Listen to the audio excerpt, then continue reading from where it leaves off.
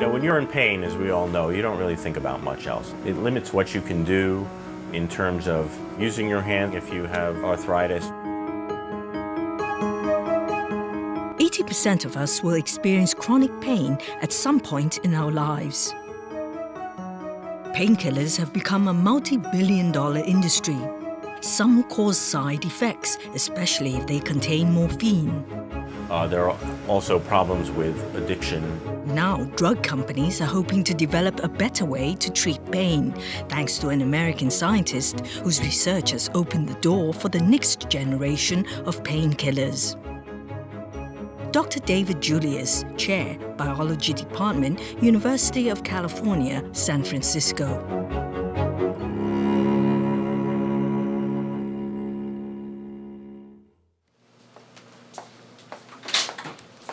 Julius works in this lab. When we're done with this, probably next week, we should go and see Matt. His field of research is the sense of touch. Our ability to detect pressure or light brush, our ability to detect temperature over a wide range from hot to cold. And our ability to feel pain, the focus of a groundbreaking study Julius began in 1994. What triggers pain and where does it start and end? If we understand how that works, we can eventually prevent it or suppress it. Pain warns us of threats to our well-being.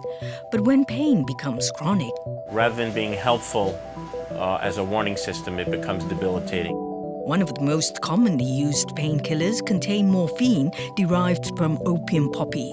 But the drug works on the brain stem that also controls our breathing as well as affects our intestinal muscles. One of the side effects is respiratory depression. Constipation's another problem. Is there a way to stop pain with drugs that won't affect other organs of our body?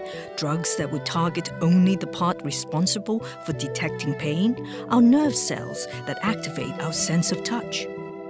So that if you were to develop a drug that affected that site, you wouldn't have to worry that it would be affecting the function of other cells in the nervous system or in the body. To study how pain works, Julius used the fruit spicy food lovers can't do without, chili pepper. If you eat a hot pepper, you're in pain. Or if you chop hot peppers and then stick your finger in your eye, this is excruciatingly painful. Chili pepper contains an active molecule, capsaicin, that causes a burning sensation. This molecule has a very specific and amazing effect on nerve fibers that are involved in pain sensation.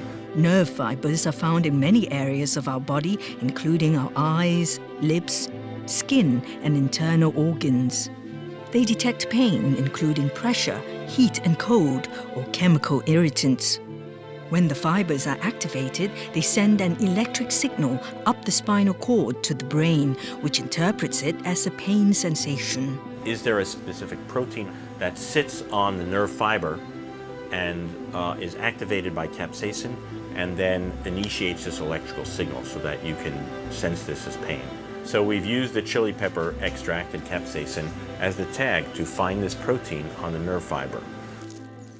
For 3 years, Julius tried but failed to make any headway. At one point, he told his wife, Holly, he was giving up. I looked at her and said, maybe it wasn't, maybe I should just give up. And she looked at me and said, you know this is going to be really important, so stop messing around and get it done. And I said, yeah, you're right, we should get it done. It was do or die. We were going to hit this problem with whatever approaches we knew we could take. 6 months later, in 1997, he cloned the specific protein that interacts with chili and fires the pain signal to the brain, the capsaicin receptor. It was one of the first discoveries in the beginning of the use of molecular biology and genetics to really look at pain signaling mechanisms. It turns out the capsaicin receptor is the same one that detects heat once the temperature goes up to 43 degrees centigrade. This becomes pain-producing because it's telling you that this could be injurious to your body, to your skin, and you shouldn't be in temperature that hot. Right after discovering the receptor, Julius phoned his wife. Holly, how's it going? This is Dave calling. And he called and he said, I think we have it. I think we got it. I said, I think we know that. And I was so excited. And then he said, but don't tell anybody. And I was with my mother. And he said, don't tell your mother. You know, as a so scientist, excited. sometimes you get really excited, but you don't want to tell anybody yet because you could be wrong. And you really want to wait till you're sure. So, Philip, you getting ready for your swim meet on Saturday? Yeah. David and Holly have one son. Did you work on your dive? Because you sort of look like a flying squirrel. Say what? Holly Ingram is also a biologist at UC San Francisco. We were at a conference. At a meeting together, we went to this, there was a very small meeting in Copenhagen, and they sat everyone alphabetically, according to their last name, so Julius and Ingram, so we were sitting next to one another, and that's how we first met. And then after a few minutes, I realized, hey, she's a beautiful woman too, aside from being a good scientist. David has settled down with Holly in San Francisco, where his wife's family lives. You're originally from Brooklyn, and what do you like about San Francisco? You know, San Francisco is a beautiful city, especially on a day like today when it's sunny. It's geographically, it's beautiful. There's lots of rolling hills and vistas. I like being on the water. Even when I lived in, New York City, you can go out and do all kinds of things. You know, the other thing I like about San Francisco is that there are some really great academic institutions. UC San Francisco is one of the best biomedical research institutes in the world. For an academic scientist, it's a playground. The same playground where years later he employed the same technique he used to find capsaicin to identify the protein that detects cold. He used mint leaves. What makes mint leaves generate a cold sensation is one chemical in them called menthol. This experiment confirms his finding. This mouse stays only on the right corner, where the temperature is a comfortable 30 degrees centigrade. It avoids the other side, where it's colder at 20 degrees. But this mutant mouse moves between the two sides. A protein in its genes that detects cold was genetically removed. If this mouse cannot make the protein that senses menthol or senses cold, that this animal behaviorally would not be able to discriminate between a surface that's warm and a surface that's cold. The experiment has huge implications for treating pain. If a protein that detects stimuli like cold, heat, or pain can be deactivated from firing signals to the brain, pain can be stopped at its source by drugs that won't affect other parts of our body. Drug companies are now doing clinical animal and human trials to develop new drugs based on Julius's research. So the challenges are to find drugs that modulate the activity of these receptors and quiet the nerve fibers down. But to allow it, we need it to tell us about acutely dangerous situations like sticking our hand in a pot of hot water or hitting ourselves with a hammer. We want to maintain that kind of pain signal. That's a good pain signal.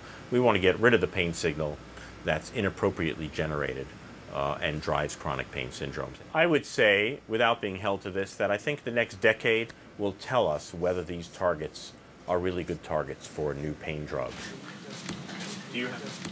With the recent information we have, I think it would be very appropriate.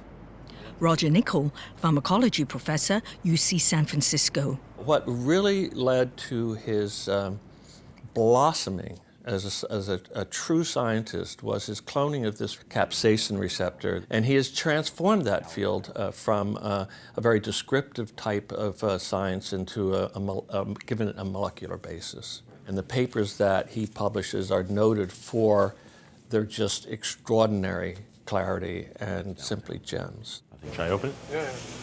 Julius has continued to clone more protein receptors, including the one for wasabi, or Japanese horseradish, backed by a staff of 8 researchers. He's a scientist of great stature, yet he's very personable, and he's actually here in his office with the door always open for us. Because I guess maybe also ask Clement, the other Clement. Whenever you have any questions or you have any new ideas, he's more than welcome to discuss it with you. We have like a coffee time at 3. We talk about life, we talk about science. This is what I've done the last 2 years, and I've enjoyed it. As scientists, you really do what you do because you're driven by curiosity. I mean, I remember once my father telling me, you know, you're very fortunate. You go to work every day because you're fascinated by it and because you have a passion for it and you enjoy it. And he said you should always appreciate that because that's not true for most people.